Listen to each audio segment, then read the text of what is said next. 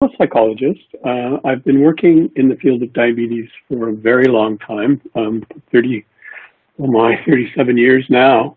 And my interest is really in improving the quality of life of individuals living with diabetes. And I'm particularly interested in offering this session to you today because we're actually living through a fairly difficult time from a psychological perspective. And so my goal is to be supportive of how we're navigating this. And so this is a journey, and I'd like to hopefully help you on this path that you're on. These are my disclosures, and it's current practice for professionals to declare any relationships that they have with private industries. And so, as you probably are aware, this session is sponsored by LifeScan, and I also have a number of relationships with industries where I offer consultation or speaking fees. So let's begin by understanding the emotional impact of COVID and how that can interfere and what we can do to promote good diabetes care during this time. As a psychologist, I'd like to emphasize the point that if you can understand what you're experiencing, you can work with it. And my job really is to help people with that understanding. So what do we know about what we're all experiencing at this time? And we know that there is impact on our mental health following any kind of a disaster, any kind of a traumatic type of experience. And it's fair to describe COVID as having a world impact on everybody. And you can see from this slide that there are actually phases to how people are impacted by something like this. And you see the pre-disaster phase. And maybe you can remember in January and February when we were hearing, okay, what was happening, what's coming. It was from China. Okay, now it's in Europe. Okay, now it's hitting North America. You have the impact stage. And then we kind of got down to work and we went through this, what we call heroic stage. And you heard a lot of what we did during that time. And you know, Canada was kind of known for capturing the phrase caremongering because it was in the context of scaremongering that was happening. And so we sort of showed ourselves well. But then you kind of you kind of go through this coasting time, we call it the honeymoon stage, and then disillusionment. And do you remember all the protests that started happening in the United States? Well, that was the disillusionment phase happening. And then reconstruction. And so this is the natural pathway. The challenge that we face is, are we done? And so, you know, we all are in some phase of reopening. And now the next question is, really, what is next? We talk about the new normal, but let's be honest, a new normal is actually not normal. It wasn't the way it was before. It's some kind of new. And so that's challenging for us all. What if there's a second wave? What happens if we end up having to kind of go back inside just as we're beginning to go outside? A lot of uncertainty. And we'll see in this slide, I've kind of indicate three really psychological experiences. These are actually normal psychological experiences that match the situation. What happens to people when they feel threat? What happens to people when they experience losses? What happens to people when they experience injustice? And we know what's happening right now in the United States regarding race, this injustice that's being identified and the reaction that everybody is having to that. And so when I show you this slide, I'd like you to take away that these experiences are normal experiences to what's actually happening in life. And so now the question becomes, what can we do about those? What we can know about COVID is that it's a stress. Humans like routine. We get into habits, we get into patterns. This is how we live our lives. It just becomes easier if we do things that are on kind of automatic pilot. But we don't do them just automatically. We also grow to become comfortable in them. So we have our favorite route to drive to work. We stop at our favorite coffee shop, order a coffee in the way that we like it. And this makes our lives comfortable, and it really makes our lives actually functional. But guess what? we're not driving to work anymore. We're actually not going into coffee shops. And so all of a sudden, nothing is normal, and that is stressful because we don't know what to do. And so you can see on this slide that there's kind of this curve. You can see that red line. It's the inverted U. And this is a very classic understanding of the relationship between stress and function. And so COVID is a big stress that everybody is being affected by rather. And then as stress goes up, function actually goes up. You kind of get to work, you get to action. But if it gets too high, then it becomes negative and it starts to interfere with function. So this is an important point for us all to reflect on as we navigate through this pandemic. As you live with diabetes through this pandemic, how are you on this stress curve? And again, remember, if you can describe what's happening, then you can do something about it. So it's not good or bad if you're feeling stressed. It's what's actually experienced. And we have reasons to be stressed. I mean, we all got bubbled up, 10, 11 weeks ago. And that kind of changed things quite a bit because for many of us, this meant we were kind of inside when we had lived our world on the outside. And when we did go outside, all of a sudden, it's not very normal. Canadians are friendly and helpful. You're in the grocery store and somebody drops something on the floor. You reach down and pick it up for them. Well, no, now you don't. Now you look at people and it's like, get away from me. And so we can see that it's actually really, really challenging for us all. And there are predictable impacts of these kind of stresses. And what are those predictable impacts? Well, our world is different. Our work lives are different. Our leisure lives are different. Parenting is different. Relationships are different. Boy, oh boy, that's a lot of aspects of your life that are affected. And the psychological impact of that is that this can affect your mood. It's important for us to look at the substance use issues because many people are turning to substances as ways of coping. Potential for relationship conflict, and also potential for violence. And so these are issues that are kind of hanging around when we examine how people are managing. And so the point number one is COVID is stressful. And why is that important? That's an important point because we know that life is a balance between the things that happen in our life that are stressful, that kind of interfere with our day, that kind of make us hard, the problems that we might experience on a daily basis. But then we have our plans. So if you can see this depicted in this slide, this kind of balance between, on the right, your plan of the day. You're going to take care of business, you've got things in hand, and then there are the stresses that happen. But what happens in our lives when stress goes up? Well, guess what? When stress goes up, self-care goes down. And this is particularly important if you're living with diabetes, because diabetes, we know, requires a fair amount of self-management. And so self-care becomes critically important.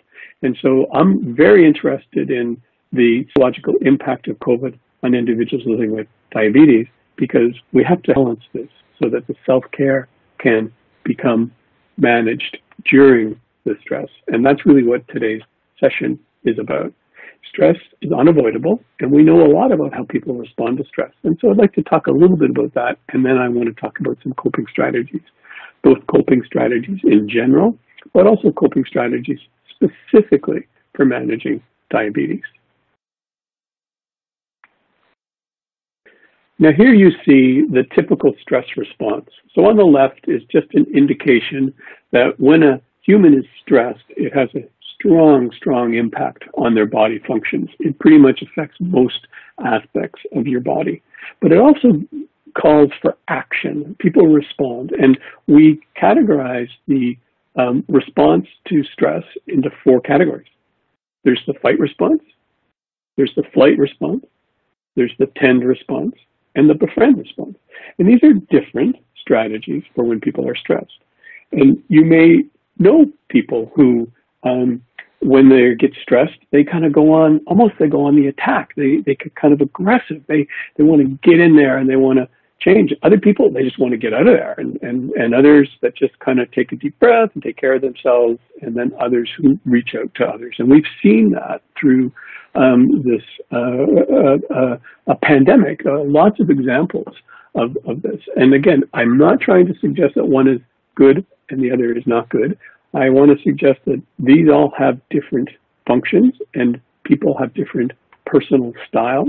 And what we do as psychologists is try to help people, first of all, find out what is your plan A, what is your automatic response. So if you're the flight type of person, then what is it what situations match that response? And then if it's not working, can you consider other responses? And so we know that.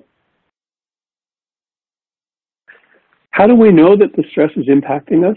There's a number of surveys that have come out, and this is a survey from the United States that's basically just asking the question, how has the life in quarantine affected our behaviors? And you can see from this slide that 40% of people say they're eating more snack foods, screen time has gone up by 50%, and so, you know, there's some negatives and also some positives, right? That 2/3 of people say they're making home-cooked meals and that they're eating more fresh food. So new opportunities and risks, and that's something that we need to be mindful of.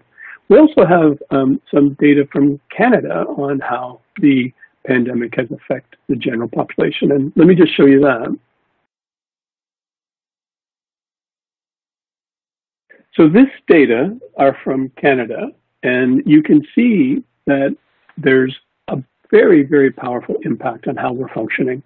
If you look at the slide on the left, you'll see 84% of the people that are surveyed from Statistics Canada are worried about overloading the healthcare system. 54% are worried about the members of their household. And so again, we see that as a fairly broad impact that it's having. Just a week or so ago, the Mental Health Index, which was looking at generally how are people managing, and you can see that in the current month of April, it was sort of down by 12 points. So the negative impact on mental health in general has really been seen. And that's also shown by another survey that I'll show you now. So this survey was done in Canada, and it was done at the end of April. And it really kind of took a look at how we're doing from a mental health point of view. And again, good news, bad news situation, but certainly telling us that things have had a big impact. And so if you look at the top left, 44% of the people are saying they're worried, 41% are saying they're anxious. Now, interestingly, 34% are reporting feeling grateful. And so this mix of feelings, if you look at the top right, your mental health and your physical well-being, you can see that on those red bars indicate that 50% of the population here are saying that their mental health is worse, 42% saying their physical health is worse. And on the bottom, it talks about relationships. And this is a good news, bad news situation. On the bottom right side, you see 32% of people are saying that their relationships with people outside of their household, outside of that bubble, are actually worse. But interestingly, inside the bubble on the left, 24% of the people say their relationships have actually improved with people inside their household, and only 14% are saying that it's worse. So that's kind of a bit of a reassurance. But from our perspective, the stress is there. And why is that important? And I'd like to describe to you why it's important for us to really track stress. And this is really a way of understanding our experience. And so this is normal psychology. So the perception of threat leads to the feeling of anxiety. The perception of loss leads to the feeling of sadness. And the perception of injustice or intrusion leads to the feeling of anger. So if you're feeling anxious, if you're feeling sad, if you're feeling angry, that actually isn't abnormal. The question then is, are you feeling threatened? And if you are, what is the threat and what can you do about it? Are you experiencing a loss? And if you are, what is that loss and what can you do about it? If you're experiencing injustice, what is that injustice and what can you do about it? And notice that what I've done here is I've shifted the conversation from, oh, you're feeling something and that's bad, to, oh, well, what is driving, what's underlying that feeling, and then what can you do about it? And so this is important because this helps us to understand how do we manage stress so that it can allow us to get back to, let's say, diabetes care, as well as get back to what will be this quote-unquote new normal, because we have the opportunity to build new habits as we sort of re-emerge from our bubbles into our worlds.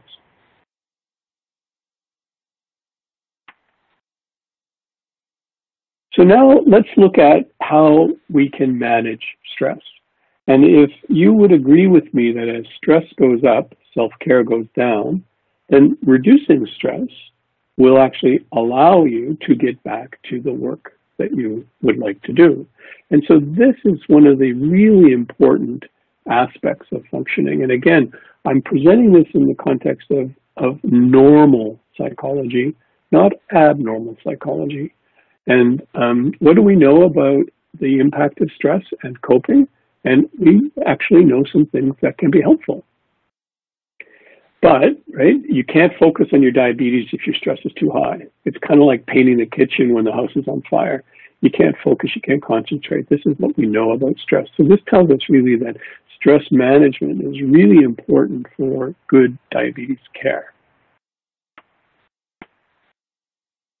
Stress management, though, requires us to understand what are an individual's typical responses and how do you actually go and manage stress from that perspective.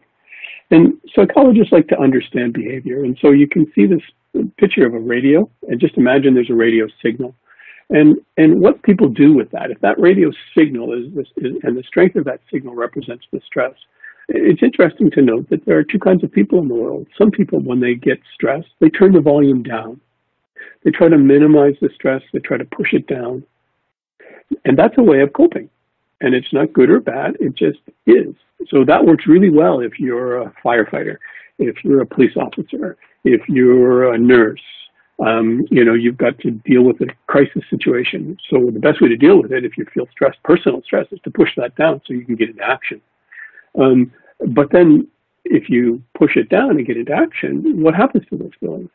And so the other way that people can cope is some people will turn the volume up, and those people focus in on their feelings. And that can really help you manage your emotions, but it could distract you from the tasks. And so again, this helps us to kind of frame up what is your response and what can you do about it. So I would just ask you, as you're listening to this, which of these two patterns is more consistent with your style?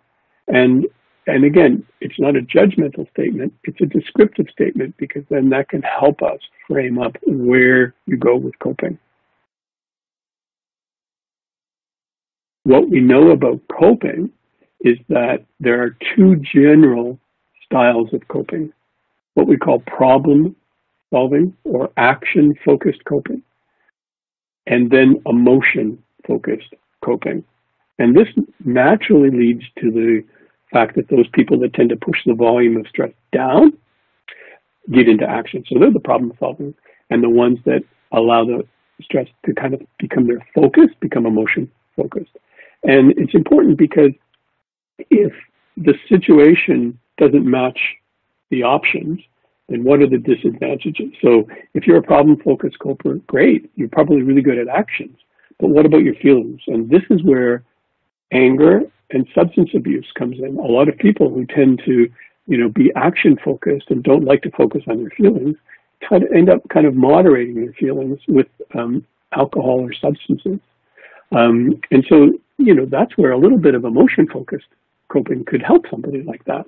Now, the emotion-focused person is really good at focusing on their feelings, but sometimes those feelings can get overwhelming, and that can start to interfere. And so those people, maybe they would benefit from a little bit more of action-focused coping. And so you can see what I'm saying here is really trying to find out what is your starting point, what I like to call your plan A, and then just ask you if it's working great. If it's not, what's your plan B? And this is where alternative coping strategies can become really, really helpful. I'd also like to make a comment about emotions and how we actually would approach our emotional experiences. You can see on this slide, I've actually differentiated or separated what I call primary emotions and secondary emotions. And what's important about this is that primary emotions tend to be actually normal. If you're feeling threatened, you'll be anxious. If you're feeling a loss, you'll be sad. If you're feeling an injustice, you'll be angry. And those feelings fit the situation. And so the way that you can manage that is really by acknowledging those feelings and sort of making them real. And the example I would give you that we would all understand would be grief. Everybody knows that that when somebody is grieving a loved one's loss, that you let them feel it. You don't get them to push their emotions away, because you understand that feeling sad is actually the appropriate way to handle that situation. And then secondary emotions tend to be when you get a bit out of proportion. You kind of overdo it.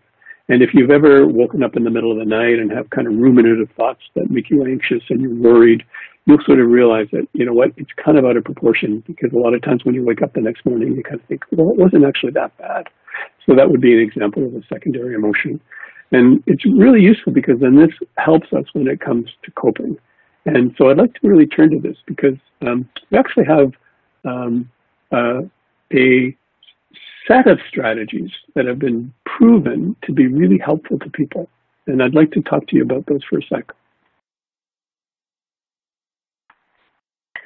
So this is something that psychologists actually know quite a bit about. We've spent a lot of time as sort of behavioral scientists trying to understand and support people and how they might cope with stress. And so I can summarize that for you with this slide. And the best way to understand it is if you look at that little balloon on the bottom right. This poor little guy is trying to, okay, now how's he going to move and get away from here when he's sitting on a bed of needles? And so stress management becomes really, really important. But I'd like you to understand that it's really matching the coping strategy to the person. So when we ask the question, what are the coping strategies that actually help people? And the answer is, the coping strategies that help people are the ones that make sense to you, the ones that when you do, you feel better, and when you do, you want to do it again. There's no magic in the coping strategy. The magic is in the matching of the coping strategy to the individual. We also know that coping skills are additive. If you do 1, that's good. If you do 2, that's better. If you do 3 and 4 and 5, that's even better. The more you do it, the better it is. So it's important. So I offer sort of this kind of guide, not as a way of, you need to do this, you need to do this, you need to do this, but as a way of suggesting, if you're feeling stressed, if that stress is interfering with your diabetes, and you kind of buy the idea that lowering the stress will kind of give you more energy to focus on the diabetes. These are ways that you could lower the stress. And the first coping strategy we call physical calming. Any sort of activity that you do that allows you to kind of calm, to relax. Deep breathing, muscle relaxation, yoga, Tai Chi, prayer, if you like reading a book with a cup of tea, tending some plants, whatever you would do in a day that would give you this sense of calm is very, very important for managing stress. Equally important is physical discharge. Your body reacts to stress by revving up, getting ready for action, and engaging in action can be really, really helpful. And so physical exercise, dancing, any kind of movement that kind of burns off that stress has been shown to be really helpful. Social connection. It's really important in stress to be connected. And imagine going through COVID before cell phones. We would be so much more isolated. The cell phone and the internet and Zoom and all of these platforms have really allowed us to maintain the social connection, which is actually really, really good. Emotional expression. We know that if you bottle in and you suppress your emotions, that's not actually unhealthy. And so finding ways of expressing your emotions, and it doesn't have to be talking. A lot of art, a lot of music is really about emotional expression. And then finally, what we call mindfulness or acceptance, which is really that you've all heard that phrase, right? Sort of, control what you can and accept what you can't, and try to have the wisdom to know the difference. And so when you look at the slide, I'd like you to think about, what do you do from each of those categories? Do you have strategies? And if you could think about what you might do there's a tremendous amount of benefit that we all can take by engaging in these kinds of strategies. And sometimes you can do this for 30 seconds, for a minute, and it can be really helpful. Just before I talk about how we get the diabetes back on the agenda and how we might actually be able to improve diabetes management in the context of what we're experiencing now, I just want to make one final comment about sort of managing the stresses associated with COVID. We're very familiar with hand hygiene and its importance in COVID, but I'd also like to stress to you the importance of lifestyle hygiene. And the three things to just be mindful of here is we know that humans do like routine, so try to find a new routine. Structure your day. If it's important for you, you had a Monday to Friday work day and a weekend, and now you aren't working because your job doesn't exist right now. So maybe you could still have a Monday to Friday and then a weekends off. Be very mindful of sleep pattern. You may not have the same sort of activities that are necessary during the day, but we know that sleep is really important for stress and for diabetes. And then just the idea that exercise can actually boost your mood and also is also helpful for your immune system. So now let me shift gears, if I may, and really talk a bit about diabetes specifically. So the question then really is, how do I manage diabetes when maybe the routine that you had that was working isn't there? Perhaps you're experiencing changes in your eating because food is so accessible and maybe is pleasurable or provides stress management. And maybe you feel a little bit disconnected from your healthcare provider. And so there are some challenges here, and I'd like to kind of walk us through this a little bit. So what is the role of your provider? And, we know that the way we really try to promote diabetes care is that the provider is there to understand you and to provide you really a safe place to kind of adjust to your diabetes, to really adapt to the tasks of self-management. We see this, we call it a change-based relationship where the provider is there to support you.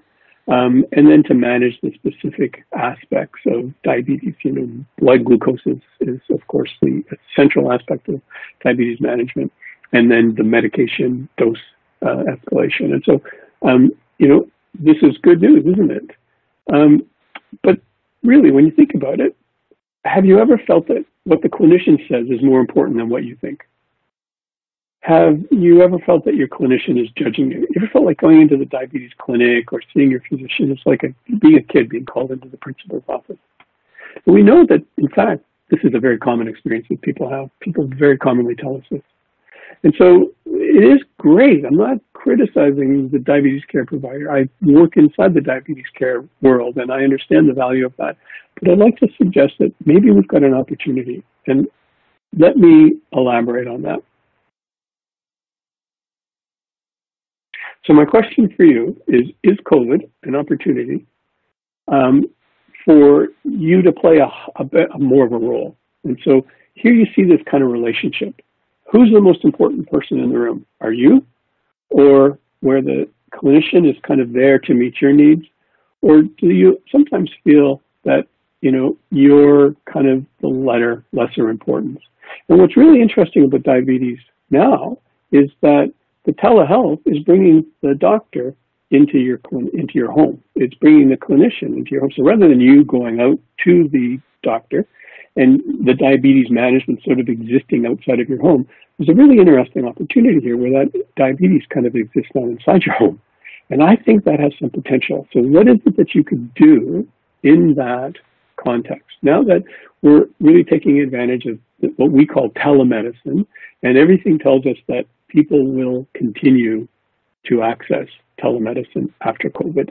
If you have to drive 90 minutes to get to an appointment, maybe you don't want all of your appointments to be in person. Maybe you're going to prefer to have a telehealth session so that you don't have to do that driving. And that gives you the opportunity really to kind of become, in a way, the leader of the team.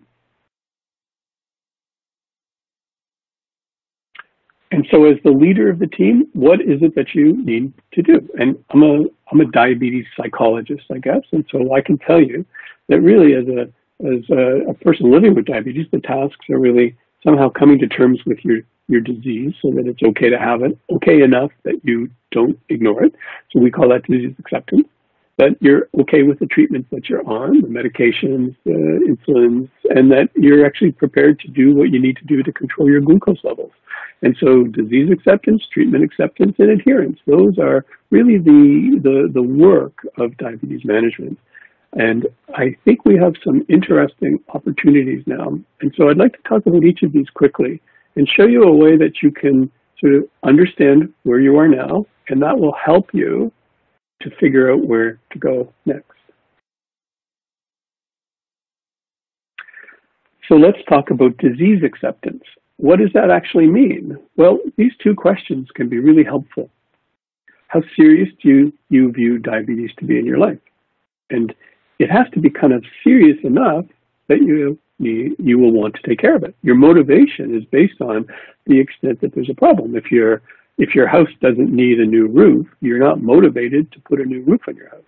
But if you realize that the roof is leaking and it's going to damage the walls and this is a problem, this is serious, then you're going to have the motivation to do something about it. And how much personal responsibility do you have for managing diabetes? And if we ask these questions not from a critical way, but from a non-judgmental way, then you can see what that does, is that you can see high and low seriousness, high and low personal responsibility. And the person who says, this is an important problem that I need to do something about, we call those people accepting. But maybe you think it's serious, but I don't have any role in it, so I just have to wait for my doctor. You're kind of passive. If it's low seriousness but high responsibility, then you're kind of uncertain. I know I have something to do, but I'm not quite sure what's wrong with my sugars being above level X. I'm not quite so sure if that's a big deal. I know my doctor said something about it, but I'm not really clear on it. So we call that uncertain, or low, and low is indifferent. And this is not judgmental language. This is descriptive language. And what I really like about, and what I actually do in my clinical practice most of the time, is I work with the uncertain, indifferent, and passive people, and helping them to figure out, okay, how do we increase the seriousness? How do we increase the sense of personal responsibility? It's a very useful way of understanding your behavior, and then that helps you with your needs. So if you're in the uncertain condition, you might say, okay, can you guys tell me, what's the big deal here? Why is this so serious? Because I know you say I should do it, but I am not quite so convinced. Tell me. And so it becomes really a way that you can direct your care. Now let's talk about treatment acceptance. Wow, doesn't this look similar? And in treatment acceptance is based on, again, you can see this with two questions. And those questions are perceived need and perceived concern. To what extent do you need to do X?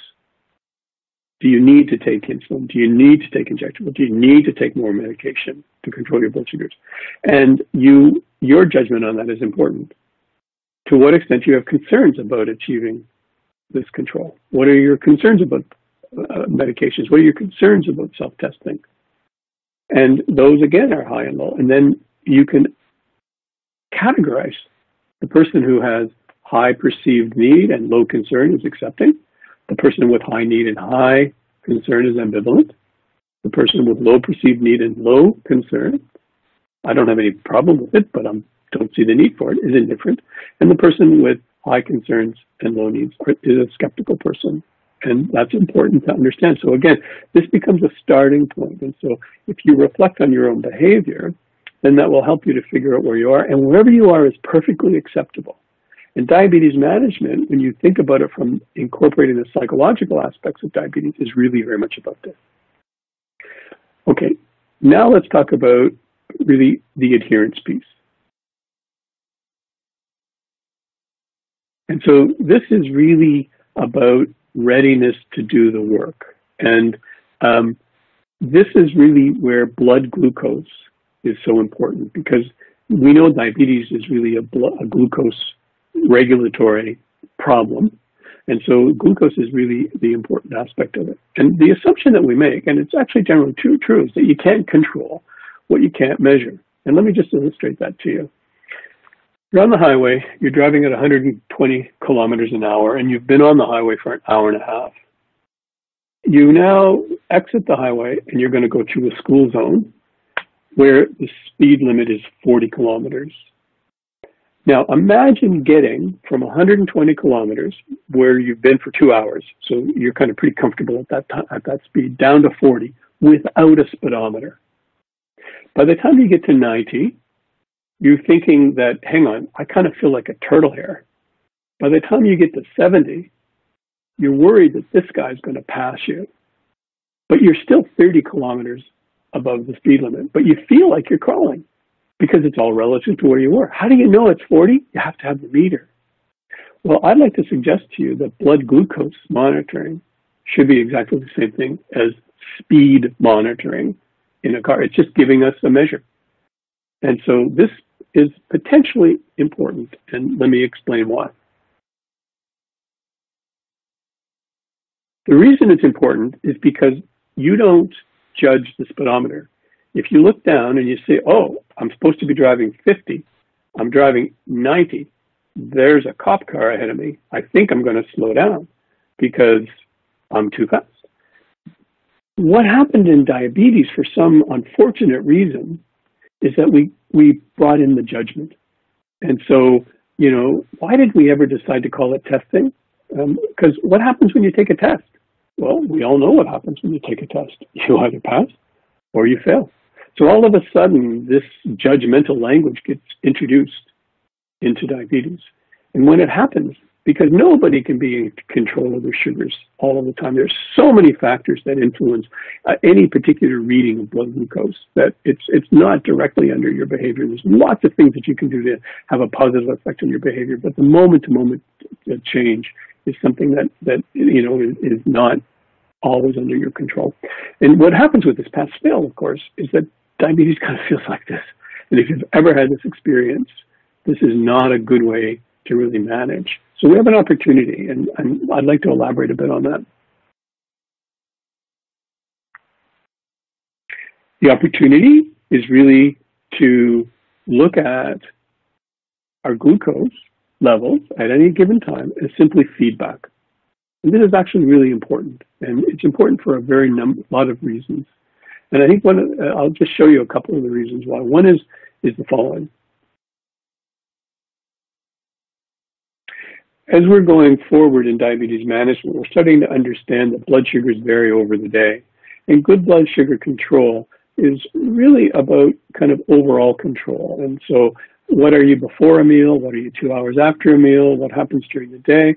And the science on managing diabetes glucose levels is really helping us with this concept of time and range. So this is something that if you're not familiar with now, over the next few years, you will become quite familiar with this term. It's something that the clinicians are really finding that's actually really, really important.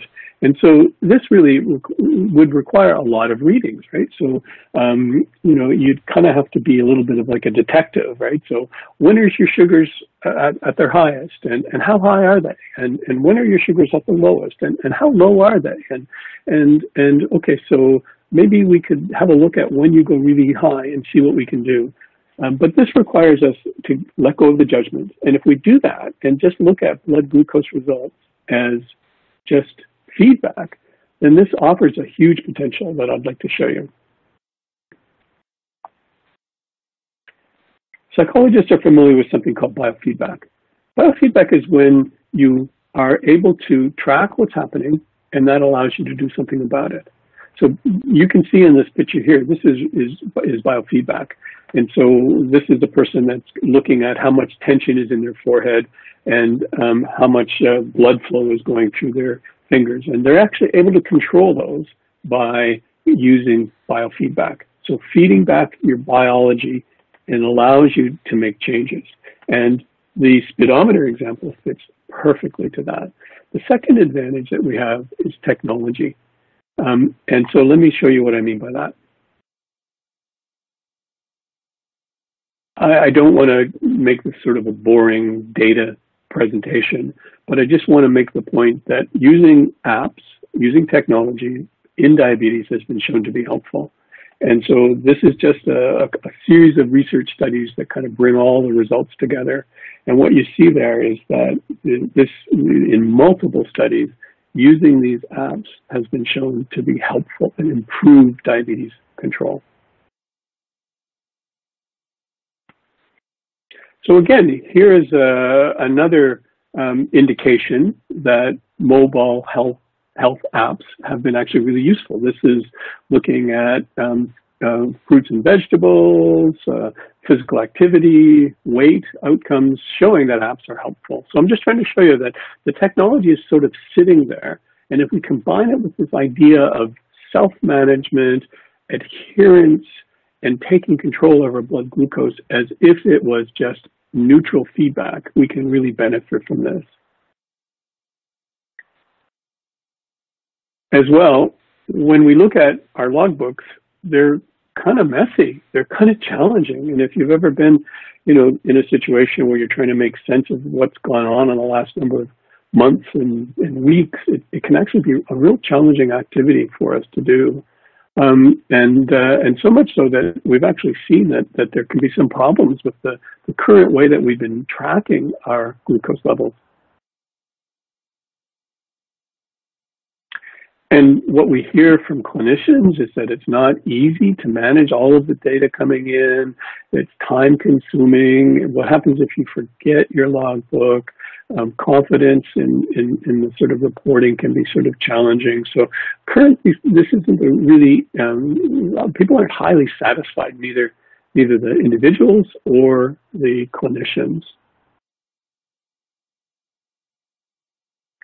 And research actually confirms this, where we're seeing some papers saying that sometimes the record book isn't as accurate, and it becomes actually challenging and problematic to work with. And so what are we going to do about this? And we have a really, really great opportunity to capitalize on what technology has already been developed. And I'd like to sort of finish this presentation off and then take some questions by really illustrating how we can go forward with this. So here's an example of how you use technology. This is the one-touch reveal system that would actually take those records. So think about that record book which you had seen, and how do you make sense of that? And then look at this. I mean, this is a way of presenting it back to you where the reds are high, the greens are in range, the blues are low. So all of a sudden you can see very, very quickly what's happening. And this is work that's done by the technology in the background. And, this can be really, really useful because it does a lot of that pattern recognition. It can also be there to kind of help give you immediate feedback. So, right, red is you're driving too fast. So, hey, maybe what do you need to do to take the foot off the gas?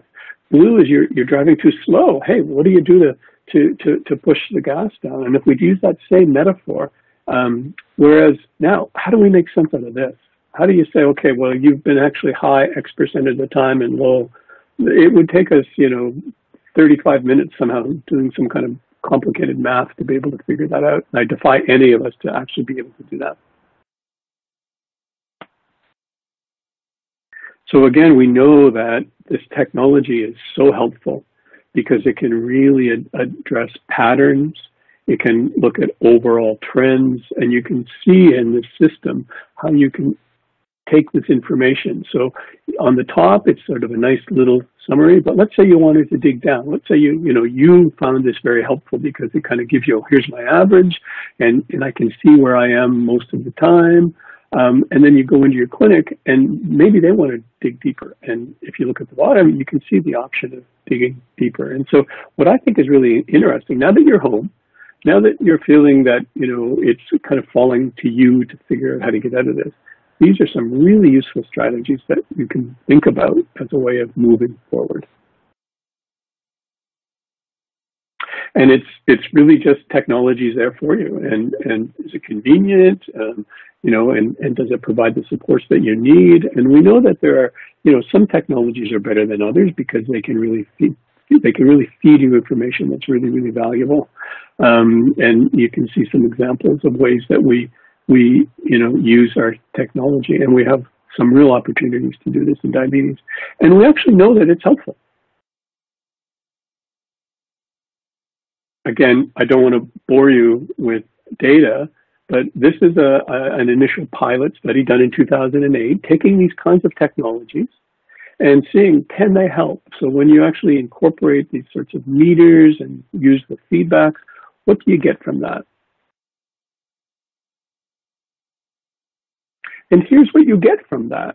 And if you just, again, if you look at those bars, what that shows you is the control. So those are the people that didn't use the system. And their control, their reduction in A1C, so the improvement, so lower your A1C is better, went down by 0.7. But those that used it went down by 2%. That's just huge. The difference between that is 1.3%. So that's a pilot study. And here's a follow-up study that involved a lot more people, was done a lot more rigorously. And what did they find?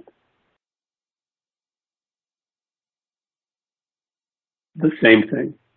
So again, you see that same result that we saw before, which is a very significant increase in control associated with the use of these systems. And so let me just end my presentation by illustrating the potential that we have. And, you know, these are great, but how do they translate into practice? So what could you do right now? And I'm just going to illustrate this through the one-touch system. The Vario Reflect is actually in a way, a smart meter, because what it does is it not only collects the information, but it organizes the information in a way that could provide you with some guidance. And so you can see here, you sort of take a blood glucose reading, it's kind of low, and then it has some advice here to sort of treat the low. It can provide some impact. It can tell you, okay, it's found a pattern, and is that something that you'd like to look a little bit? And it also has the ability to kind of provide some encouragement, because then it can aggregate and help you to sort of get that feedback. And what I love about these kinds of technologies is that work all happens in the background. So it's not like you have to do all that work. You're working hard enough as it is. And if we can begin to leverage technology so that it can take advantage of the work that you do, then it's sort of, you end up working smarter, not harder. And I think that's really where the important outcomes can be. The other potential is to really take the meter and really connect it to your phone, connect it to your clinicians. And so one of the really nice things about this is that it connects to this mobile app, and the mobile app will allow you to really dig down. And so when you're interested, it's there for you to tap into. So you don't have to do it every day, but if you have a question, and this is what I really like about diabetes self-management, it's not that you're supposed to do all this stuff, because the self-management behavior is there to answer your questions. Are you high? Find out. Are you low? You can find out. Why are you high? You can find out. What could you do that would be different? Well, you can try some things and find out how it works. And so what we're doing is trying to create this curiosity in a way that allows you to be empowered. And so we don't want you to become a mathematician in order to figure out how to do this, and technology can really support us in this regard. And it also allows you to connect. So when you go in, imagine going into a clinician with a record book, and then the clinician is sitting down and looking at, I don't know, 65 numbers and trying to make sense of that. Wouldn't it make sense if you could send that information to your clinician so that they could have it in advance? And that information could be coded and it can be charted, and it really will support and improve our ability to move forward.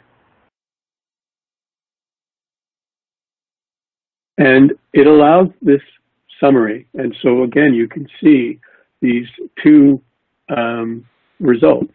And so this is kind of a mock example of where you've got 2 periods of time, you've got a total number of readings, you've got percentages that are in either too low or too high or in the right range.